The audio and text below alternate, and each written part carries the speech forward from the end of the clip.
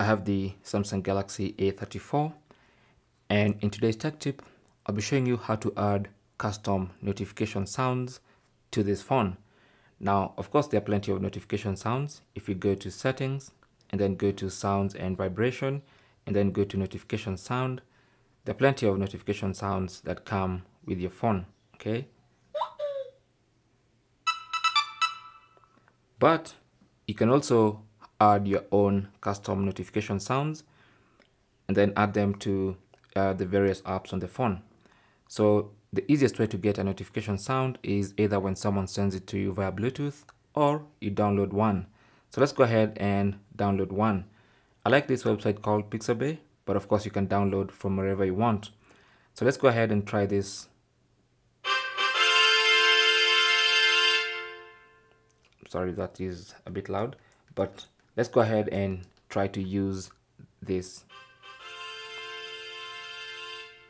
notification sound. So the first thing you want to do is obviously download this sound to your phone and then go to files, or rather my files, normally in the Samsung folder, and then if you go to downloads, you should find it there. Okay,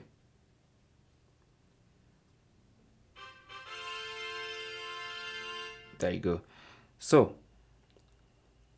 even though the file is downloaded, if you go to settings and sounds and vibration and then go to notification sounds, you will not find that sound available for you to use.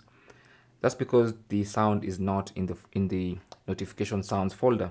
So what you need to do is move that sound from the downloads folder or copy and paste a copy of this file in the notification sounds folder.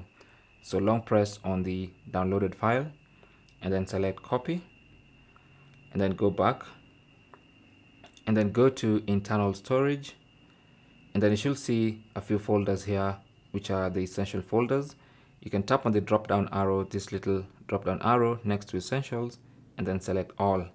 That's going to show you all the folders in the internal memory of the phone.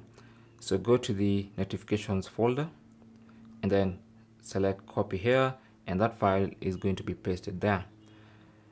Now with that file pasted there, you can now go back to settings, sounds and vibration, notification sound, and then you should find your sound available under custom.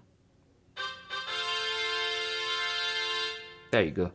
So now you can go into any app and set that sound as the notification sound for that app. And that's basically how to use or how to add custom notification sounds on your Samsung Galaxy A34. Thanks for watching. Leave your comments and questions down below, and good luck.